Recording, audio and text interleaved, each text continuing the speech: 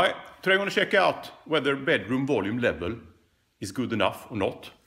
You know, when you're playing a 100-watt super lead at very low volumes, you have to use something to attenuate it. For instance, a Weber mass or a hot plate. But that takes its toll on the sound. The sound quality is impaired. So today we're going to play a Marshall Super Lead from '68. Actually a couple of serial numbers from Van Halen's Super Lead. I placed the, you can see here, decibel meter at 1 meter's distance from the amp. So we're going to see at what sound intensity does the sound get not good enough. And I'm going to use a Weber mass to attenuate. So let's go.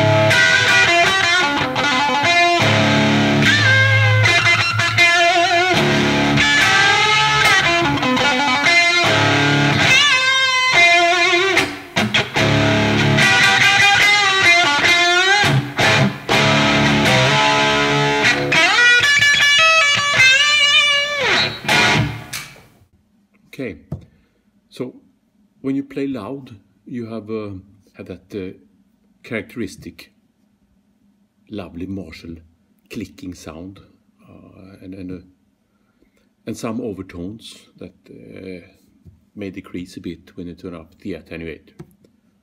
But I mean, the sound doesn't get that impaired. You know, if you have access to a sound that you can play all night to get just that performance that you need for your album, then the extra quality of sound you get from playing real loud can't really compete with that, I think, at least. So it's obviously a combination between using highly attenuated sounds and roaring amps. So, what do you think? Cheers.